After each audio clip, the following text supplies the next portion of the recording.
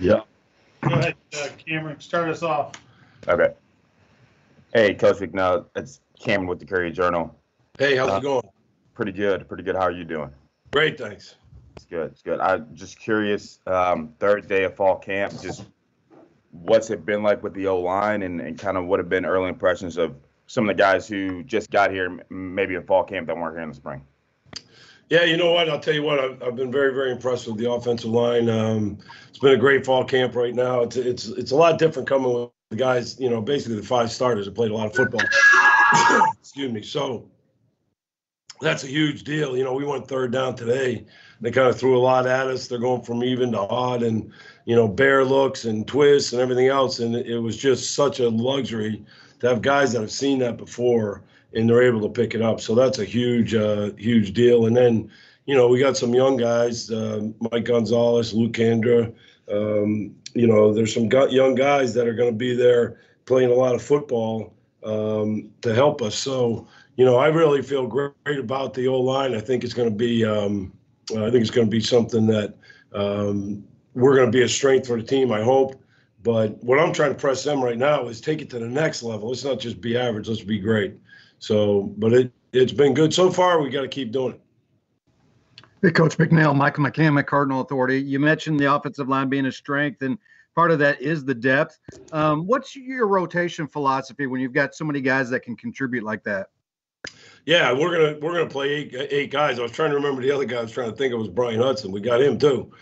So those 8 guys to me, and we're determining that right now. And that's what I told those guys. I said, look, I don't care if you played 40 games. If somebody comes in, he's better than him, better than you. He's playing. We got to win. Simple as that. But what I'd really love to have is 8 guys that feel like they're ready to go. That's what we had at Ole Miss one year, and it was great. A guy like Trevor Reed. I mean, he's kind of struggles in the heat at times. Well, we're playing, and he gets a couple series off. That could really help him. So that's kind of what we're going to determine in the next 3 weeks. Basically, is who's going to get what reps. But the way I'm looking at it right now, we got 8 guys I feel great about putting in the game, and now we're just trying to determine, how many each will play. But if one guy just totally takes over a position, he'll play the whole game, and we'll rotate, a guy somewhere else. So, but it's a great luxury to have. I'm excited about it. And what it does is it gives competition to everybody else. So everybody kind of knows, all right, if I don't bring it every day, then the next guy's going to be in there. That is the ultimate when you're trying to build a great offensive line. Hey, Coach, Matt McGavick with Sports Illustrated. Obviously, in your time as a coach, you've had a few stops in the collegiate game. I know it's only a few days through fall camp, but where do you think this Louisville offensive line unit ranks among all of the previous offensive lines you have coached? I'll tell you what, they're right up there. They really are. I mean, I love them personally. I think we have great young men on this team. They're really into it. They're really trying. I have a tendency to be a little crazy. They must think I'm nuts at this point, to be honest with you, but that's fine, and because I'm going to push them to be the best they can be. And I really, I was also in the NFL for 7 years, and you think, I was trying to tell them today, like, what separates them from the NFL players? Because I mean, you got the few freaks like Laramie Tunsil, some of those guys. I mean, those guys are unbelievable. But a lot of the other guys, it's just the toughness and the precision of the technique that separates them, So I feel like this could be one of the best offensive lines I've ever coached in college if we can get that done, if we can play with precise technique and strain on every play and finish on every play. We could be right up there with the best. Now, we're not there yet, of course, and that remains to be seen whether we do that or not. But I think we're well on our way, and I'm excited about it. Hey, Coach Bicknell, Cameron again. You mentioned something really early when your first comment. You said you want this group to take it to the next level.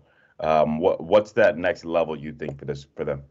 Yeah, that's kind of sort of similar to what I just said. Like, I have this deal: first song, second song. Matt Luke, there's a guy that sang "Amazing Grace." The first song was pretty good. Everybody's like, "Hey, it's pretty good."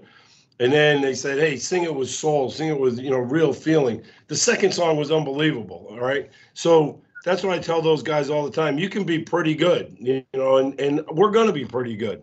I mean, Cole and, all those guys, Caleb and Renato and Adonis, those guys are all going to be pretty good.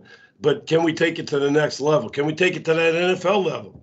You know, you say you want to go to the NFL. Well, the NFL level is, if I'm supposed to put my head on the play side armpit, it's not on the play side number. It's not 2 inches off. It's precise. You know what I mean? And if I'm supposed to finish, I finish every single play.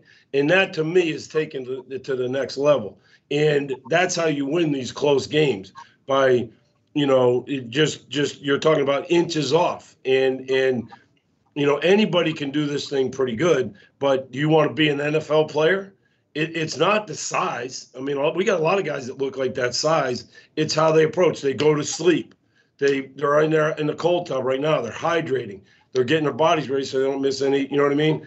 Everything that is you know what they call in the NFL, be a pro. That's what's taking it to the next level, and that's what if we do that, we can be one of the best lines I've ever coached, and we're going to be doggone sure we're going to do that. Coach, you mentioned Mike Gonzalez. He's a true freshman that comes in, and he did come in early, but it's not often where you see true freshmen kind of, you know, have an impact, especially on the offensive line. What makes him, I guess, a little bit different, a little bit special to where he's got the potential to do that? Well, he's got it all, really, to be honest. He's got size, you know, he's got flexibility, he's got strength, and he's got intelligence, he's got character. I mean, you know, so that he's the perfect example of a guy that can come in and do it right away. The one thing I would say now, I've been trying to get him, hey, Mike, you take it to the next level now. You know what I mean? You can do pretty good. I mean, you can do good.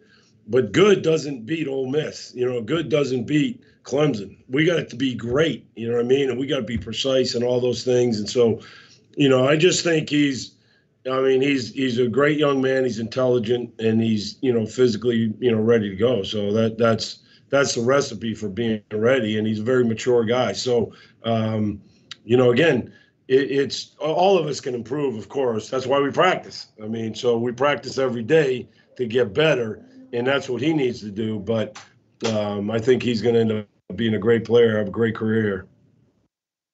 Hey, Coach, another one for me. You talked about this offensive line. You want them to be precise and really the kind of minute details of their game.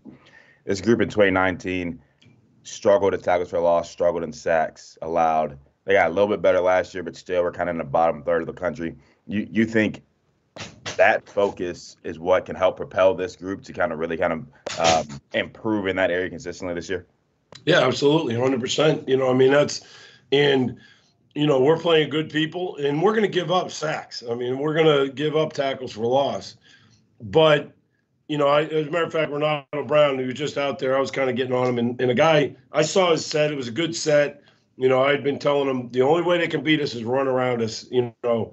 And the guy did, and he might have got a sack. And I say, hey, no problem. We can fix that. You know what I mean? But we can't fix you oversetting and leaning way back. And, you know, so I guess, you know, that's the whole key to this thing is the higher level you get, the more precise you have to be with your technique.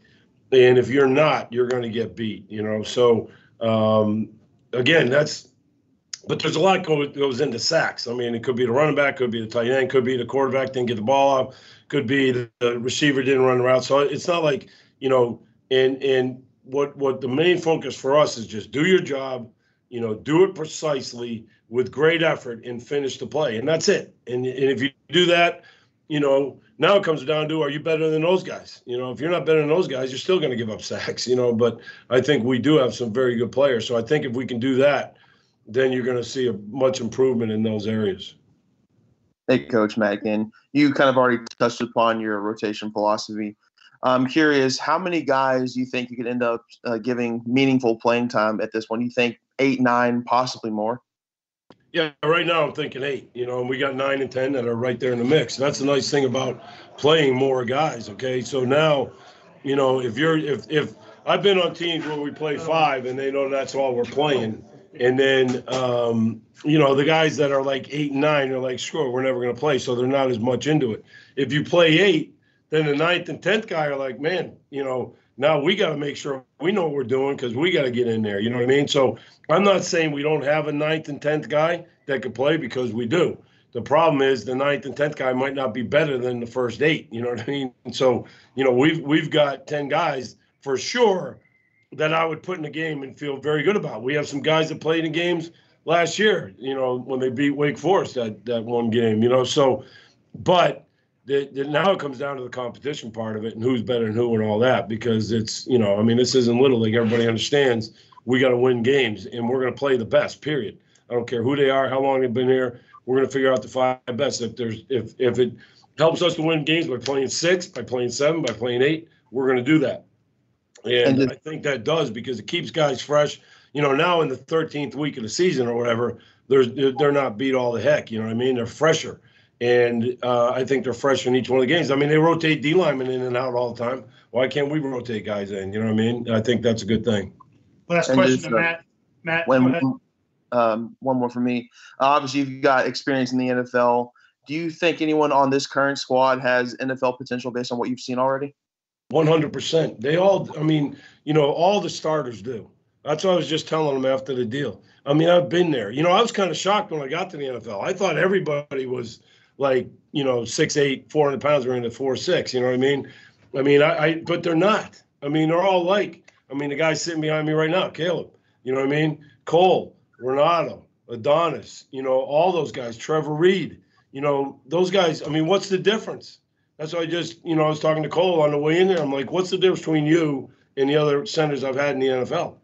And I'm just telling you what the difference is, being a pro and playing with an edge and being precise and getting to sleep and, working hard all the time. All those things are what separate a college young man from a guy that's making a living doing this. So that's what I probably wouldn't be coaching like this if I hadn't been in the NFL, because I wouldn't realize it.